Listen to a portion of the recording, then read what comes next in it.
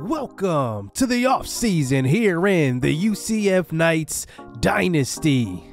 Season number 4 did not go anywhere close to where we wanted it to be our first year in the Big 12, and I think we have a big offseason ahead of us.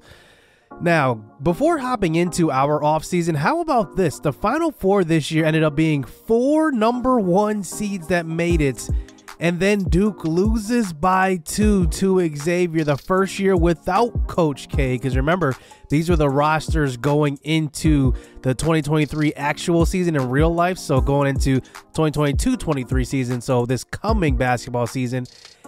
And now we hop back into reality here in the UCF Knights Dynasty.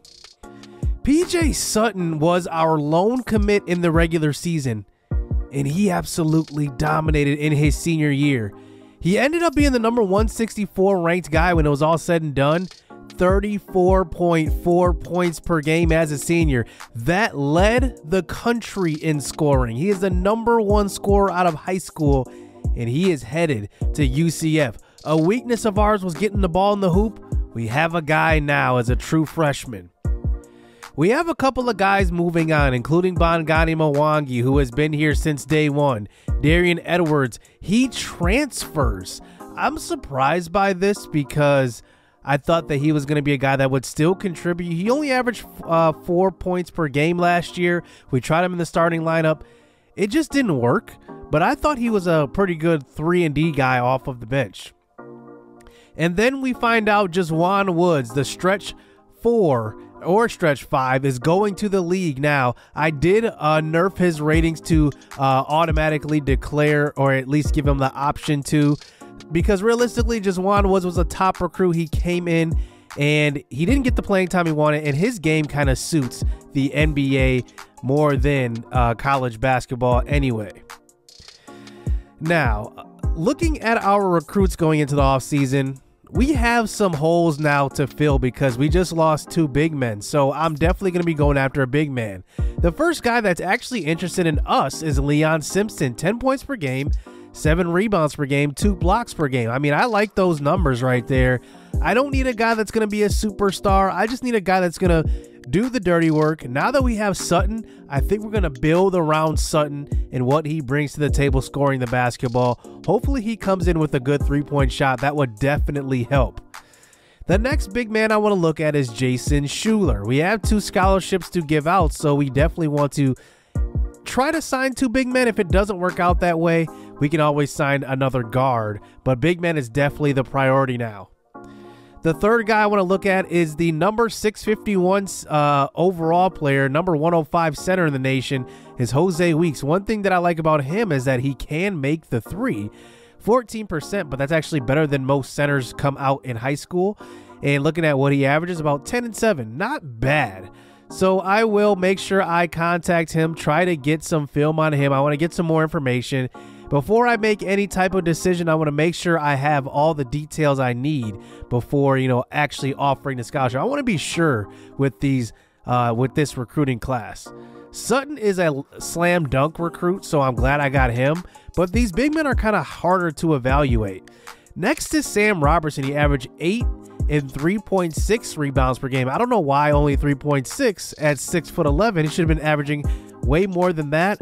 I'm not so sure about him, so he's probably last as far as the big men we've seen so far. Boz Tracy is next, averaging 8.8 points per game as a point guard, 1.3 steals per game, but only 0.7 assists. As a point guard, what are you doing here? Now, he does have some good quickness. He runs an 80 in the 20-meter sprint, but that's about it. I'm not really a big fan of him. The next big man I really like, though, is John Whitehead. 9 points per game, 2 blocks per game, 8.6 rebounds per game. I love those numbers. It lets me know that he's going to be good defensively and also decent offensively. And not a lot of recruits that are big men come out averaging double digits. So I like a guy that does the dirty work, and John Whitehead is another guy that I'm very interested. He was an all-state player in Kansas, all-state player in Kansas. So we will have to see, if he's interested in coming to the squad. The next big man I want to look at is Steve Andrews. he does shoot a better three ball like the other big men we saw earlier, 14.1%, averaging 9.7 and 7.9 rebounds. Actually pretty good. Another interesting big man. I'm going to come back to him. He's kind of the same as Weeks, so I do want to keep those two at the top of the list. But then I go to a shooting guard who I really like here. He is a 6'4" guy out of Laurel, Delaware.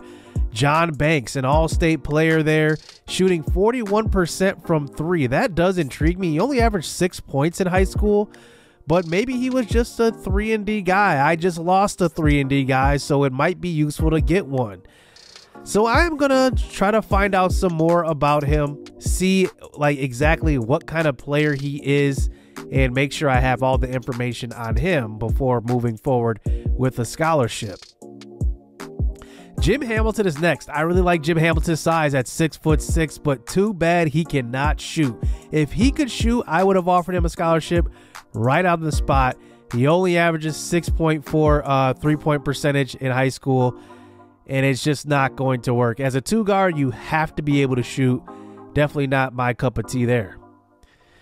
5'9" Emmanuel Swenson is the 298th ranked player in the country, averaging 10.9 points, 3.9 rebounds, 4.9 steals, and 4.7 assists.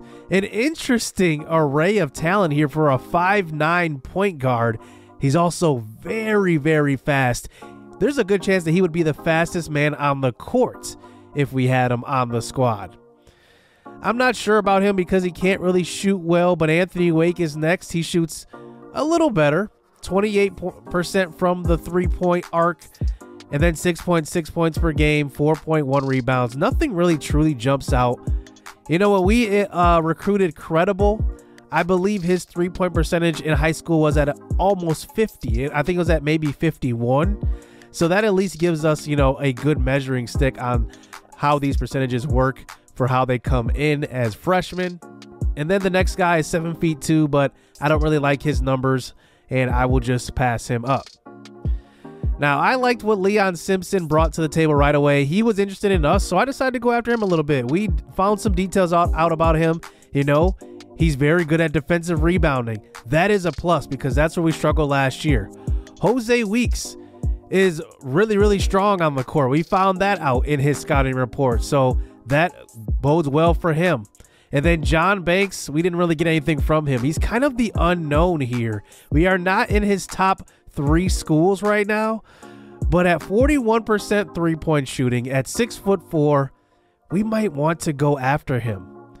But first, Leon Simpson's going to get the first scholarship. I just like having a guy that can go after the defensive rebounds. I think that that's going to be a great tool for us, so we will offer him a scholarship. And then we offer it to John Banks, and we end up getting both of them. Banks is the big unknown, but at 6'4" and can shoot the three, I want to see what he's going to bring to the table. I'm not really sure, but I want to see what's in that jar. Now, we do get invited to another preseason tournament here, the Anaheim Classic. So we will play in another preseason basketball tournament. We didn't play in one last year, and I'm excited to get back into one this year. Our schedule is actually pretty tough. We play Oklahoma, Liberty, St. Joseph's right away. Those 3 teams are like one of the highest rated teams in their conferences, respectively. Then we play Louisville the 5th game and Davidson the 6th game. Now, we play 6 games in a row in that week, so that is going to be very tough. Our guys are going to need to be well conditioned, so that is going to be very important. And then going into training this year, I decided to actually upgrade one of our facilities. You can see right now we're at all level 0, and what happens with this is that when you upgrade these facilities, your guys get attribute boosts. So we're going to upgrade the practice gym here. It gives you 3-point, field goal, free throw, and ball handling ability. So we will upgrade that to level 1. Everything else is at level 0, meaning we don't get any additional boosts, but in training they all got that extra little boost of +1.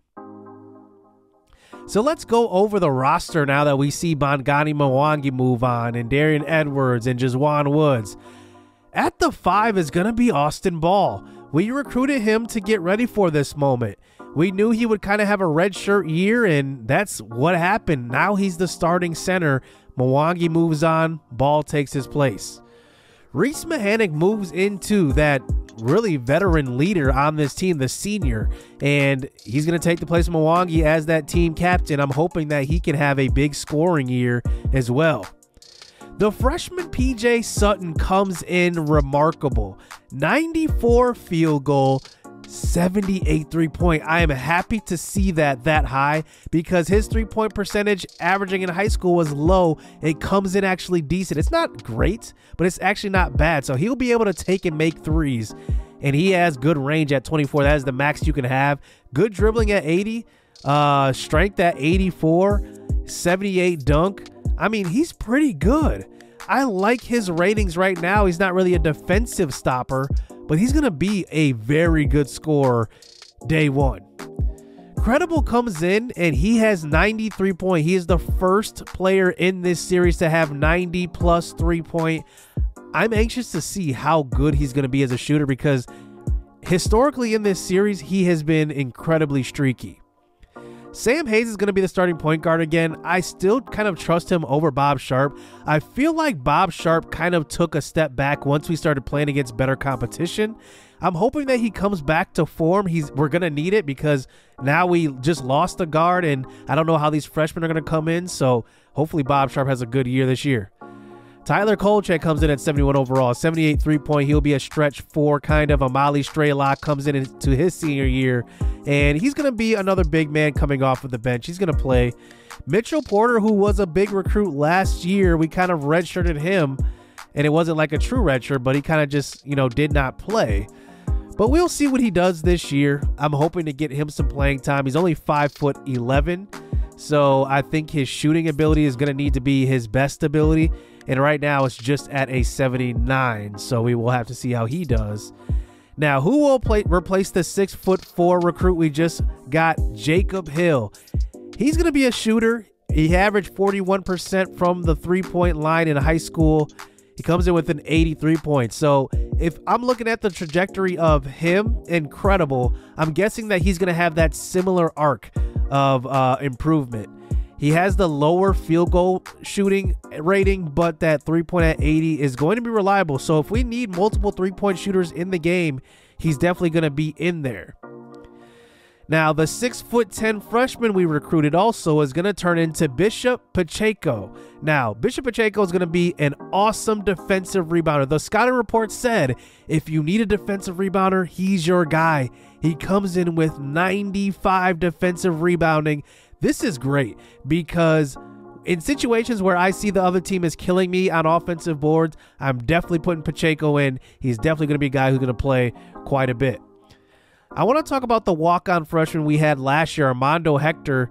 He's going to be good, and he's going to play. Even though he's got a lower overall, 81 field goal is one of the best for a guard on the team. So if I need a guard that's going to be able to score, he's going to be it. And he's also going to play some point guard. He can pass the ball well with the 84 rating.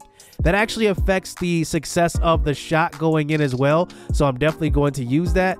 And then our bench guys, Devontae Sword is going to be a reserve. The other 2 guys won't play at all. So I don't even want to go over them at all.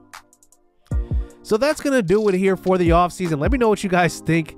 Who's going to be our breakout player this year? I already know PJ Sutton's going to be a good scorer. I don't know how good, but I think he's going to be really, really good. I think that he's going to be a star in this series, hopefully. We haven't had one really since Antonio Johnson at the start of this series. So maybe PJ Sutton fills in that role. I did not rename him also, but the other 2 guys I did rename to our subscriber members. So I just want to see how PJ Sutton, I love the name. I want to see how that name played out in the series. But that's going to do it here in the offseason. Can't wait to get into season number 5, our second year in the Big 12. We have to bounce back big. Hit subscribe, hit that like button. Stay tuned. Let's get it. Let's go. I hope the rain don't come